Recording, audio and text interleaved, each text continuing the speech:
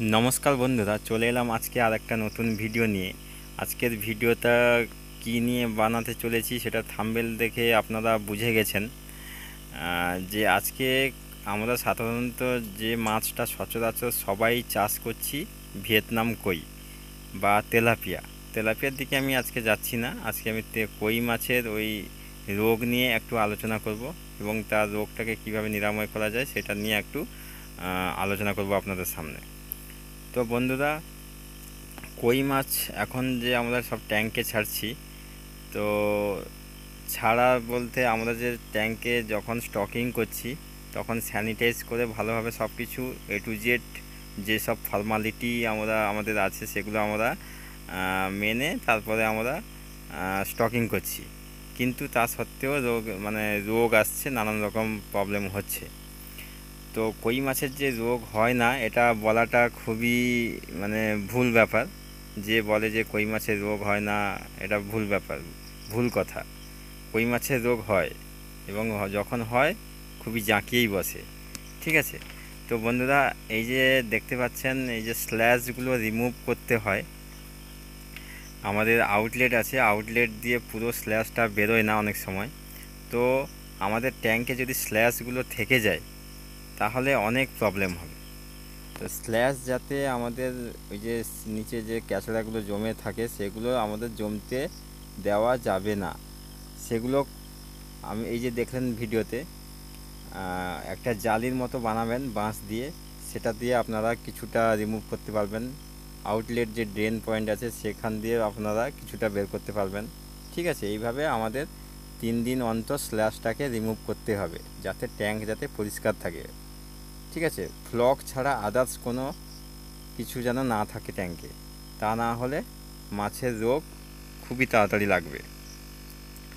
তো বন্ধুরা, আজকে এই যে দেখছেন আপনারা এই যে এই মাছটার কী অবস্থা, এটা হচ্ছে 1 নম্বর যদি বলা হয় একটা ক্যাট সাইজ মাছ হয়ে গেছে।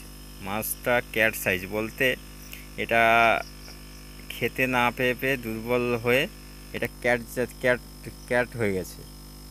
তো সেই জন্য এর চোখগুলো মাথা সব বড় বড় হয়ে গেছে, চোখ বেরিয়ে গেছে। এর ভিটামিন সির প্রবলেম হয়েছে, তো এর ক্যালসিয়ামের ঘাটতি হয়েছে, সেই জন্য মাছটার অবস্থা এইরকম। তো একে আমরা যদি ভালোভাবে ভিটামিন সি ক্যালসিয়াম জাতীয় কোনো ট্যাবলেট আমরা খাওয়াই তাহলে ও মোটামুটি সুস্থ থাকবে এবং প্রথম থেকে এর যে শরীরে দুর্বলতা ভাবটা ছিল, তো সেই জন্য এই মাছটার এই অবস্থা। সেই জন্য আমরা ট্যাঙ্কে সবসময় পিএইচ মেনটেন করতে হবে এবং ক্যালসিয়াম কার্বনেট পরিমাণ মতো যখন দরকার পড়বে ওটা প্রয়োগ করাটা খুবই দরকার, যাতে ওই ক্যালসিয়ামের ঘাটতি না হয়। তাহলে মাছে এইরকম চোখ বেরিয়ে পড়বে, নানান রকম প্রবলেম দেখা দেবে, ঠিক আছে। এটা হলো একটা পর্যায়। বর্তমান যে সমস্যাটা আমাদের সম্মুখীন হতে হচ্ছে, মাছ ছাড়ার 2 দিন পরে লেজ পচা রোগ শুরু হয় বলতে বলাটা ভুল।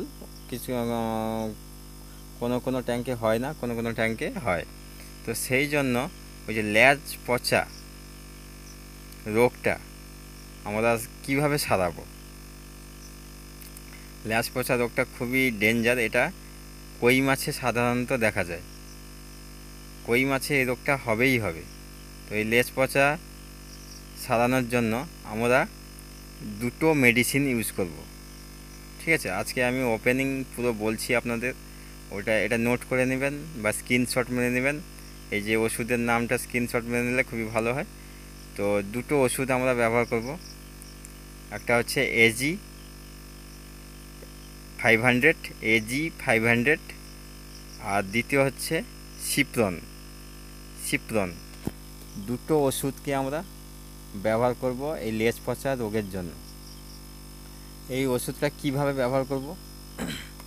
ওষুধটা আমরা ব্যবহার করব মাছকে যখন আমরা খাবার দিই সকালে বা সারাদিন খাবার দিই। সকালে আমরা ওই সারাদিনের খাবারটা নিয়ে নিব।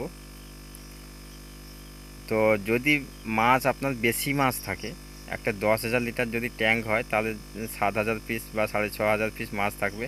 তাহলে এটা একটা ট্যাবলেট, এটা একটা ট্যাবলেট, দুটো ট্যাবলেটকে ডাস্ট করে জলে গুলে, হ্যাঁ, 20 ml মতো জল নিয়ে গুলে খাবারের সঙ্গে ভালোভাবে মিক্স করে শুকিয়ে দিতে হবে। এই খাবারটা সারাদিন চলবে।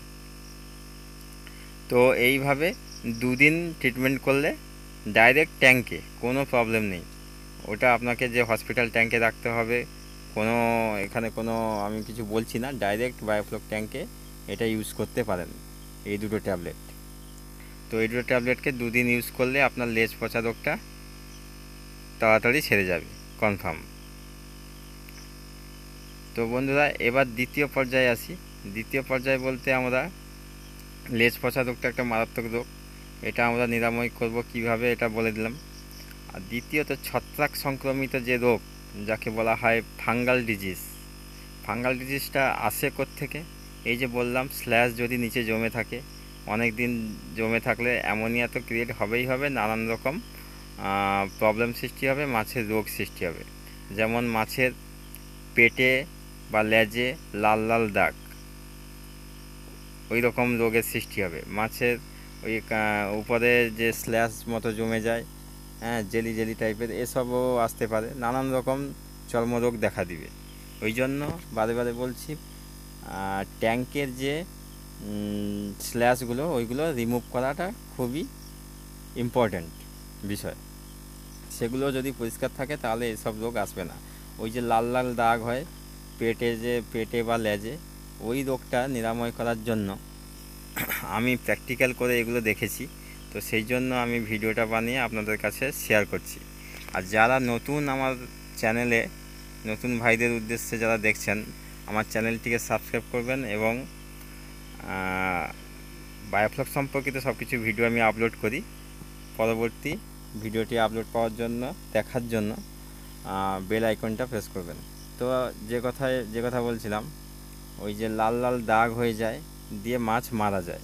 হয়তো আপনি মাছ ছাড়ছেন, তারপরে 20 দিন পর, 20 দিন ঠিক আছে, 1 মাস ঠিক আছে, তারপরে এরকম রোগ দেখা দিয়েছে, মাছ মরে ভেসে উঠছে। আর মাছ যখন এরকম প্রবলেম হবে, মাছ উপরে ভাসবে এবং সাইডে সাইডে চলে আসবে, ধারে, ট্যাঙ্কের ধারে এসে ঘেঁষাঘেঁষি করবে। তো এইরকম রোগ হয়। আর এরকম যখন রোগ হবে তখন আপনারা কি করবেন? আগে আপনাকে এই জন্য 3 দিন 4 দিন অন্তর আপনাকে মাছটাকে একটা আইডেন্টিফাই করতে হবে, মাছগুলোকে দেখতে হবে মাছে কোনো প্রবলেম এসছে কিনা। তো যদি এরকম প্রবলেম এসে থাকে তাহলে আপনারা আজকে যে আমি যে ফর্মুলাটা বলছি, ডাইরেক্ট আপনি ট্যাঙ্কে ওই AMcurex বলে একটা পাউডার পাওয়া যায়, কিওরেক্স পাউডার। ওই কিওরেক্স পাউডারটা আপনারা কি করবেন, ওটা ট্যাঙ্কে ডাইরেক্ট দিতে হবে। ওর ডোজটা আমি আপনাদের বলে দিচ্ছি এখন। ওটা যদি 10,000 লিটার ট্যাঙ্ক হয়, প্রথমে আপনি প্রথম দিন 60 গ্রাম নিয়ে জলে গুলে চারিদিকে ছড়িয়ে দিবেন প্রথম দিন। তারপর দ্বিতীয় দিন আপনি করবেন কি 40 গ্রাম, এবং তৃতীয় দিন 30 গ্রাম। এইভাবে 3 দিন আপনাকে ওই ডোজটা কমপ্লিট করতে হবে। এবং মাঝখানে কি করতে হবে, প্রতিদিন ওই 2 বালতি মতো করে জল একটু ড্রেন করে দিতে হবে। নিচে যে ক্যাচড়া জমে যাবে, ওইগুলো আপনাকে আউট করে দিতে হবে, ঠিক আছে? তো এইভাবে 3 দিন করলে আপনার এই রোগ যে হবে, যে লাল লাল দাগ হয়ে যায়, মারা যায়, এই সব মানে রোগগুলো নিরাময় হয়ে যাবে। তো এই কিওরেক্স পাউডারটা ইউজ করলে সব কিছু, মানে কোনো ফাঙ্গাল ডিজিজ বা আদার্স কোনো ব্যাকটেরিয়া অ্যাটাক করতে পারবে না আপনার মাছকে। তো ট্যাঙ্কের জলও ঠিক থাকবে, ফ্লকও নষ্ট হবে না, এতে কিন্তু ফ্লকও নষ্ট হয় না। তাই আপনারা এটা ইউজ করতে পারেন। রেজাল্ট পুরো আছে, ভালো রেজাল্ট পাবেন আপনারা। আমি আগে একটা ভিডিওতে দেখিয়েছি এই রেজাল্টটা শিঙি মাছের উপর অ্যাপ্লাই করে। তো আপনারা ইউজ করতে পারেন, কোনো প্রবলেম হবে না। আর এটা 3 দিন ইউজ করবেন, তারপরে এটা রেজাল্টটা আপনারা দেখতে পাবেন নিজের চোখে, ঠিক আছে?